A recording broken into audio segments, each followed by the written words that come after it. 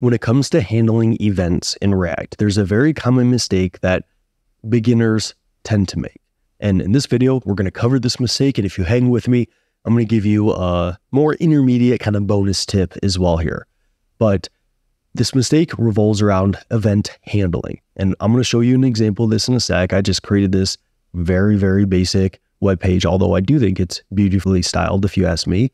But what an event is when a user performs some sort of action, and then maybe you do something as a programmer to write some code after they do that action.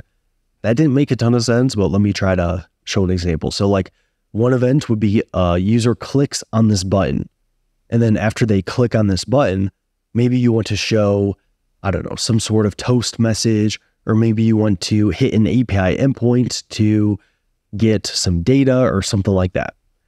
The user does some action, clicking on a button, and then you as a programmer respond to that user action with something else. Maybe you, like I said, get some data, save some data to your database, something along those lines.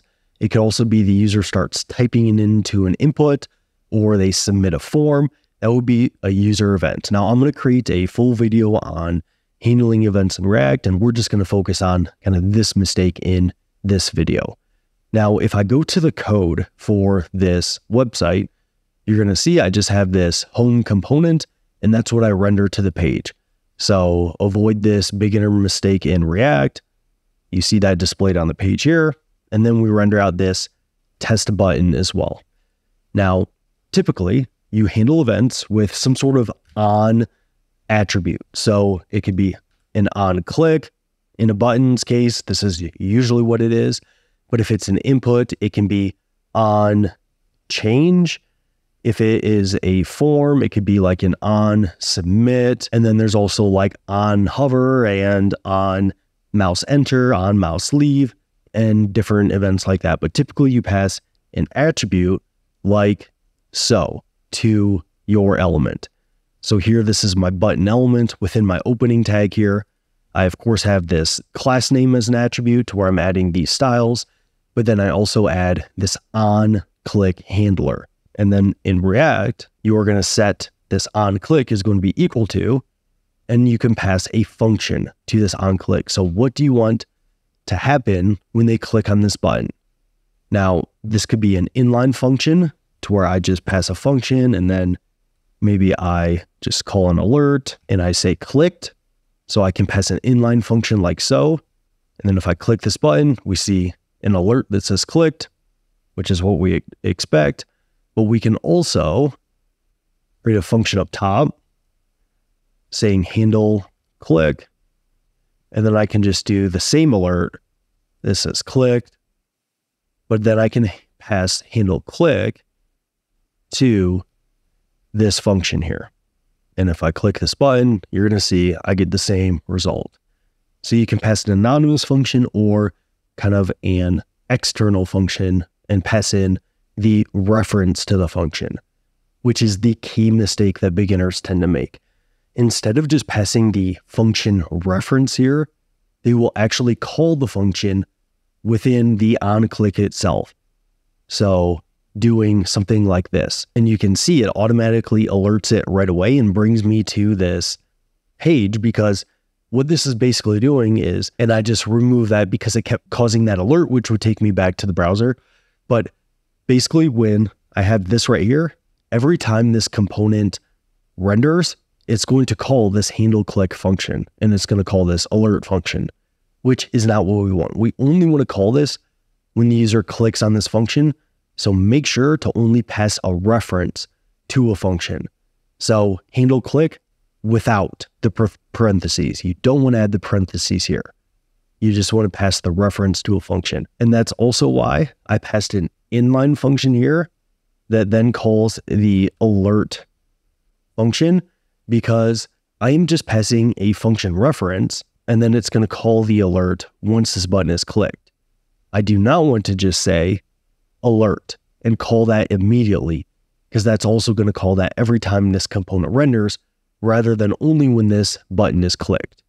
Now, often I think that when you pass like arguments to a function, this is where people can kind of accidentally do this. So let's say this handle click expects some text here as an argument, and then it calls our alert function with that text. And then we want to use the handle click here. Well, people will be like, okay, I passed the reference here, but I need to pass this argument. So I should just, put the parentheses and then pass this argument. But this is incorrect because, like we just talked about, I am calling this handle click function every time this component renders now, which is, of course, not what you want. You only want to call this handle click function when they actually click on this button. So to get around this, what you can do is pass an anonymous inline function, and then you call the handle click with clicked. And that's going to work just as you expect. All right. So make sure you pass a reference to a function instead of calling the function itself within the onClick. Now, as the bonus tip here, for testing purposes, I really like to create the handle functions or your event handler functions outside of the component itself whenever possible, because this is going to make it a lot easier from a testing perspective. Because then when I make it outside of this function, I can actually export that function and test it. Because doing something like this is not going to work. You can see I get an error. Modifiers cannot appear here.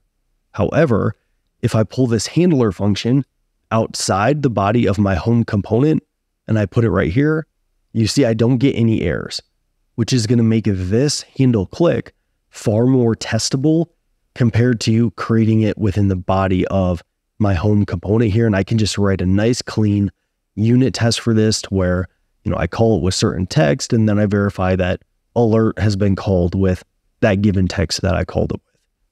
So as a bonus tip, if possible, it's not always possible and doesn't always make the most sense to do it that way. But whenever possible, I try to make my handler functions outside of the component itself, because that's going to make it really easy to export those functions and then test those within unit tests if you're doing a lot of testing within your application. So hopefully this video is helpful, and I'll see you in that next one.